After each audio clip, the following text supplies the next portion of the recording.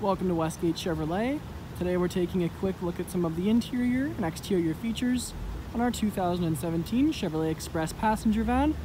This vehicle is featured in white metallic paint with alloy rims, very nice side steps, as well as a rear privacy tint and four-wheel drive. Now on to the interior of the Express passenger van. We'll take a look at some of the interior features. On our door panel we have the close handle, mirror adjustment, door handle, then our lock and unlock buttons with storage down below. Off to the left we have our lighting settings, and odometer controls for our odometer. We have our cruise control settings, then we have our column shifter, as well as our climate controls and radio. We also have a trailering mode, traction control and OnStar controls, with some charging outlets off to the right, as well as storage. 3 cup holders up front. Then underneath we have fold-out storage and four-wheel drive controls on the floor.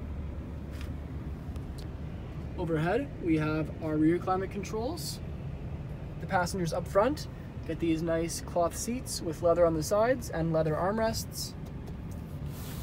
Move down the aisle into the rear area. You can see we have rubber mats on the ground. We've got 4 rows of seating, the door on the side, and then area to maneuver around the edges of the seat.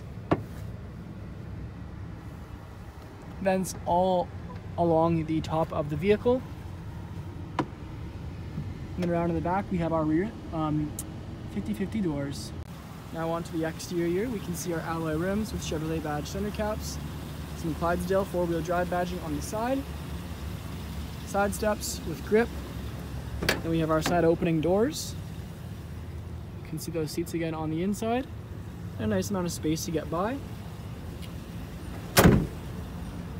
Now around to the far rear of the vehicle, we have our Express badging.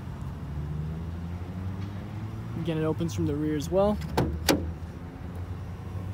See our jack in the back and the vents overhead. Thank you for joining me for this video walk around of our 2017 Chevrolet Express Passenger.